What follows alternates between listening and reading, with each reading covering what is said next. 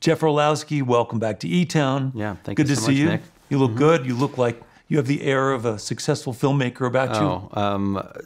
If that means being quarantined in my own house, just doing Zoom calls all day, that's what has been happening. Yeah. What does a filmmaker do when you have to make Zoom calls all day? Do you think about the setup and the lighting? It's funny. We were doing a live event, and we finished the tech check, and I'm sitting there, and I was like, okay, I just basically started set dressing the back of my room as if like checking the camera, checking the angles, and playing with lighting and everything. So yeah. I've also, I have my film equipment in my house too. So I was doing podcast interviews with like my Shep's microphone, just like rubber banded to a gooseneck lamp. Right. And just sending, super high quality audio files over to some people. So it's been fun. What kind of a backdrop did you create for your Zoom stage? It's in my office now, so it's mostly mostly books. I scattered a couple of awards in there. I was like, what's the right balance of not too many awards? You don't want to show off. A couple, yeah. Right. Did you choose your books carefully? Because that's a big deal. The books are they're far enough away that I don't think anybody can read the spine. So it's a little, I get a pass there, I think. There is a solid like Nat Geo section though. There's like a nice yellow shout out there. Hey, well, let's start by talking about the transition, because we were talking about the last two times you were here. We were talking about your other films, Chasing Ice, Chasing Coral. What led you to this new subject matter? I think the constant theme always was, what are the big issues facing society? And what stories did we have access to that we could tell in a unique and powerful way that are contributing to the human story and contributing to that path forward? I think with Chasing Ice and Coral, we came into these environmental stories and figured out ways to visualize climate change in a way that hopefully hadn't been seen before. And then a couple of years ago, I was talking to some friends from college who work in tech, and I was starting to learn and realize what was going on, hiding invisibly on the other side of our phones, on the other side of our screens, and what reality was happening there that the average person wasn't aware of and wasn't seeing. Was there a correlation between climate change as an existential threat and that recognition? Absolutely. I mean, when we started talking about it, I started to realize from Tristan and others in our film, like we are talking about an existential threat here. We're talking about, Tristan says, a climate change of culture, where we have invisibly redesigned the way our society interacts with each other. And that's happening unbeknownst to us in these little rectangular devices that we carry in our pocket all day. Yeah. Tell us about your friend Tristan, because I imagine he was probably the first person you called when you thought about making this film. Well, I actually only thought about making the film because I saw him post about this issue on Facebook. I see. So I saw a post, very ironically, on Facebook about, hey, look, I worked at Google, and this is what I see happening that we're designing, and this is what we're doing to people. Wow.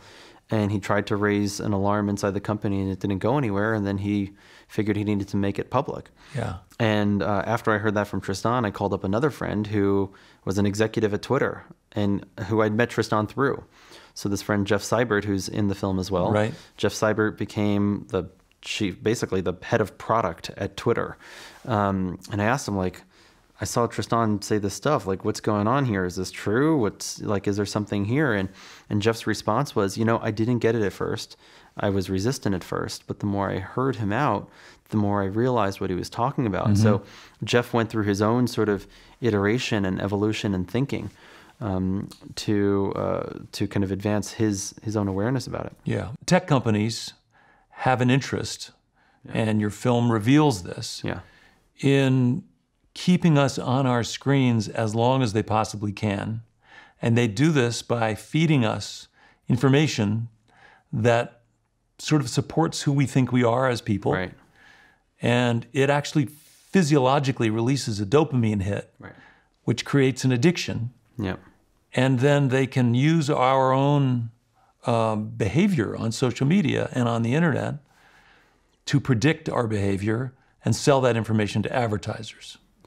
I think one of the challenging things is just how many steps it takes to paint the whole picture. Right. And just one thing I would offer as a slight clarification, the tech companies claim that they don't use the most exploitative and most time-sucking techniques, that they actually back off of that, which I want to give them some credit for. But even if that is the case, there is a direct relationship between our time and their profits. Yeah. This is really the way I think of it.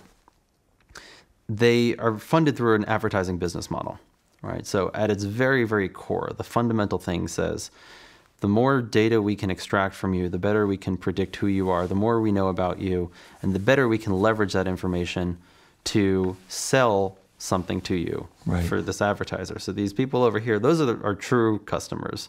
They're the ones who we're really serving. Yeah. And the more we have the tools and the capacity to give them what they want and to give them the most predictable option of selling a product to a person, whether that product is a physical thing or an idea, that's who we're trying to serve. So the more data they collect about us, the more accurate their predictions can be. And the more time they get from us, the more money they make. Yeah. And that inherently has built out this massive domino effect of what works on you? What's going to work on Nick? If I am here, I'm Nick's algorithm, and I'm going to try to figure out, okay, you have 100 friends on Facebook right now. If I can grow your network and get you to have 1,000 friends instead of 100 friends, I've just gotten a 10x potential increase in revenue, because now every time you post something, 10 times more people might see that thing. Mm-hmm. And if you spend 10 minutes a day on this platform, but if I can get you to spend 20 minutes, I can get you to spend 30 minutes. I know exactly what's going to work on you. I know what you love. Oh, you like this guitar. You don't like those guitars. You like these guitars. And oh, wait, not that. Don't show him that drum. He hates that drum. But these drum, oh, this amp and that drum, he goes bonkers over those. Yeah. There's no programmer sitting there trying to figure out what's going to work on you. Yeah. But there's an automated computer system that is figuring out just what's going to get your dopamine to light up for you. If I gave you my feed and you looked at my feed and I looked at your feed, they wouldn't really work on us. Like, I don't care about those particular amps or those particular drums, and you might not care about the cameras that are being shown to me.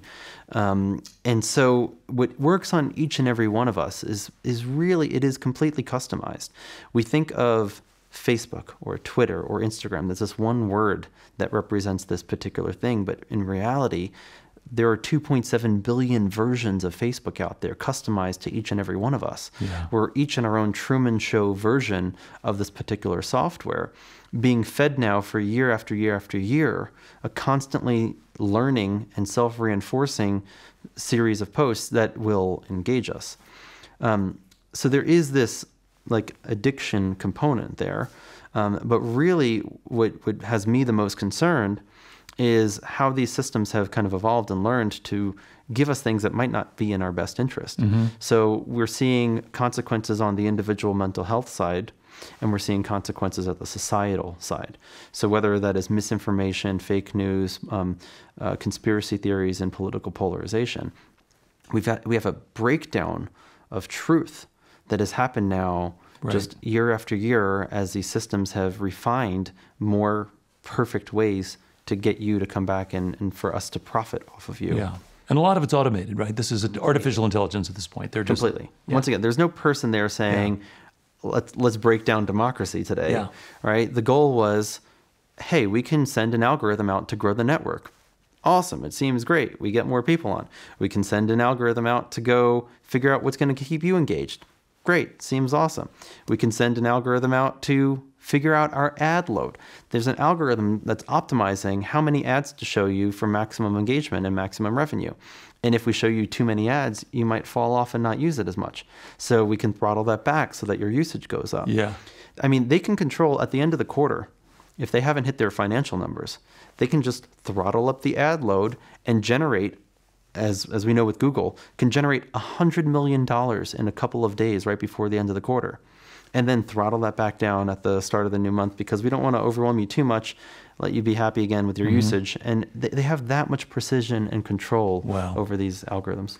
Do you think Google started with some altruistic purpose, that it wasn't strictly in order to capture data and sell it? Absolutely. Yeah. I do believe they went into these, many years ago, they went in with good intentions. Yeah. To the fact that Google, the founders of Google, Larry and Sergey, wrote a paper, their PhD thesis at Stanford, said in it, we believe that an advertising business model would corrupt a search engine's intentions, its incentives. They didn't want to pursue search. They didn't want to pursue advertising at first. Then during the dot-com bust, when they were struggling to make money, they decided, you know what? we need a way to make money, and this advertising thing might not be perfect, but it seems to be the best option out there. So they made this shift at one point away from their originally stated values, and they embraced advertising. And the other players just looked at that model with great admiration. It seemed too good to be true. It seemed so perfect. Right, printing money. Printing money. Yeah. Hey, look, we get to offer this thing for free, and we get to serve these advertisers, and we get to make money. Everybody's happy. It just seemed really, really good. I make the comparison to the fossil fuel industry. You know, when somebody discovered oil in the ground, and look at what this thing can do. Right. This is phenomenal. No more hunting for whales. Right, we don't have to kill the whales anymore. How great! This is so easy, and we can make engines and motors, and we can fly. And only years later did we realize, well, wait a second, there are some pretty significant consequences here. And that same thing applies, I think, to our technology. Yeah. Years later, we've now seen, wait a second, there's a problem here. We're seeing this domino effect. We're seeing all these consequences, and we have to look back and really reckon with the Frankenstein that they have built. And now they have a system that is entrenched in the stock market. So they can't even easily undo what they have built because of the fiduciary responsibility to their shareholders. Yeah. So even if they wanted to just about face and change and turn around and be more ethical, they're going to get sued by shareholders. They're kind of stuck in the system now. So we have a big uphill battle around how we change this. Circling back to climate change for a sec. If... Because these kinds of manipulations have consequences. So as I understand it, if I'm a politically conservative person and all of my search engine history and all of the data that I'm after is very narrowly focused in a very conservative direction, and I plug in the words into Google, climate change is, it'll give me a different set of answers than if I'm a progressive environmentalist living in Boulder, Colorado, and I say climate change is. Those answers will be divergent. Correct. And the reason being, I'm going to get what I like, and therefore I'll spend more time in the search engine? The original concept, the original intent seems so innocent. I'm going to give you what you're looking for, right? That's kind of the hope that they were designing around. There's no factoring in of truth in that mindset. The idea was, what's Nick looking for right now? And based on the trends that we can identify over many people in a particular area, if you search, I mean, as I've done, I've gone in and VPN'd in through an anonymous login, through like logging out and then going in to a search engine in countless different countries.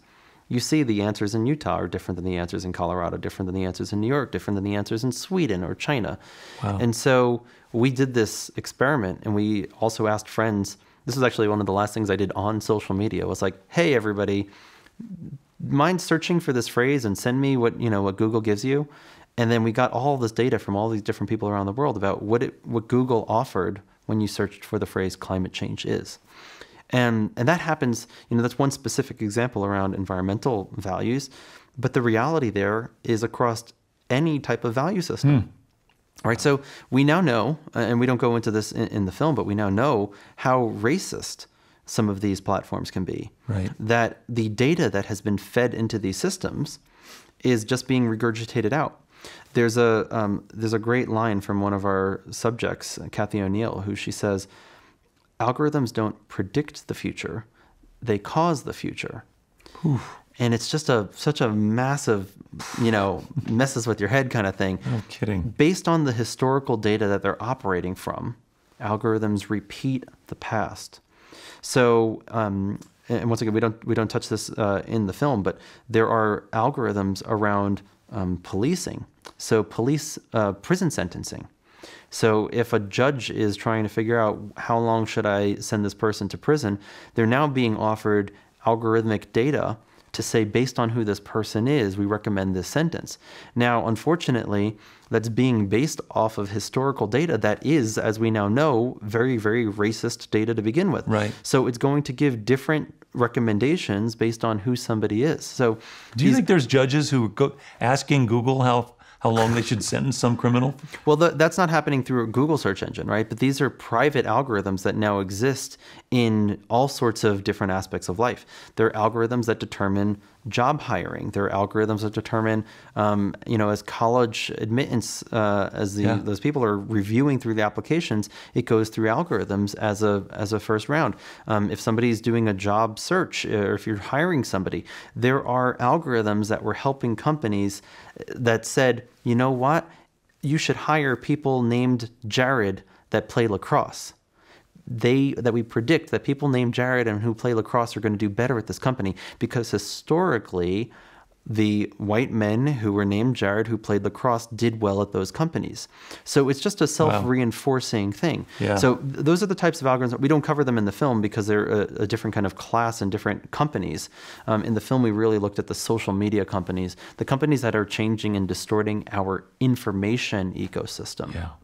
It was interesting that you found a lot of people who were, key players in the creation of this network, who were willing to go on the record and talk about what they did, how they got into it, what happened, how they became aware, and the horror, in a way, at recognizing that the genie's out of the bottle. Right. And in fact, one of them who was with Facebook says he wanted people to know that every action they take online is being carefully tracked.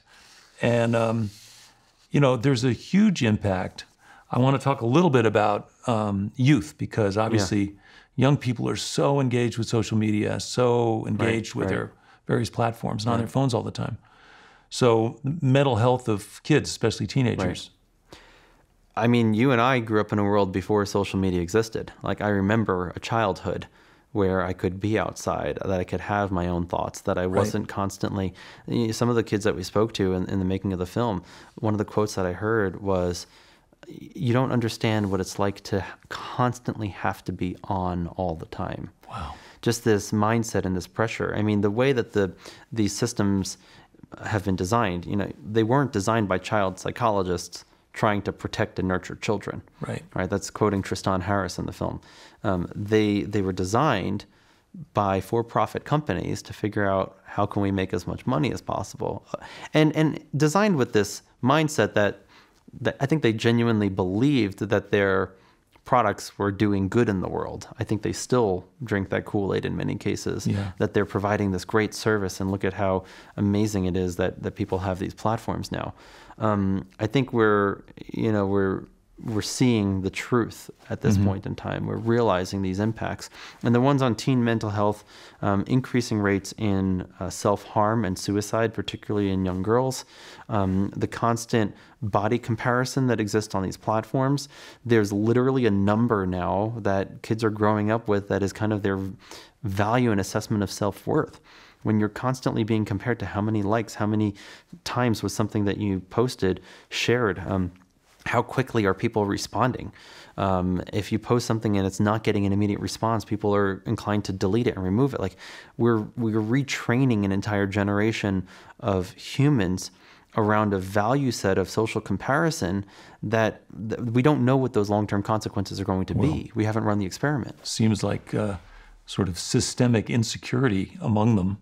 That's a great framework, In the movie, you created a fictional teen. Yes. And you sort of imagine a command center just for this one kid, where his social media overlords are going to kind of constantly try to keep him hooked and engaged. So that's all the algorithms that are doing that, basically. We worked with a bunch of the engineers to understand how the systems actually operate and tried to anthropomorphize that. We were bringing it to life. There's some people who have criticized that this was an unnecessary part of the film. I think it's the thing in the film that has made it so successful.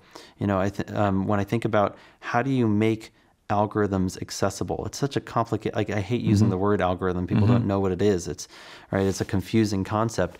But when you can bring it to life, hopefully people can think about it and engage and respond in a different way. My hope is that, somebody finishes watching the movie and they pick up their phone and they can picture what's on the other side of the screen. Right. Like, wait a second, why did I get that notification right now? Wait a second, what is it? Why did it show me this thing right now? What is it doing to me right now? And if an audience can feel that and have that sort of tactile memory, physical memory and relationship with their device, then hopefully it can wake them up to how they want to engage with it in the future. Yeah. It's worse than The Wizard of Oz by a long shot. Yeah, exactly. Well, we say in the film, like, If you're in the Matrix, how do you know that you're in the Matrix? Yeah. Right? We are all living in our own customized little Matrix right now. Yeah. And hopefully the film is like a wake up to like take the red pill and get out of the Matrix.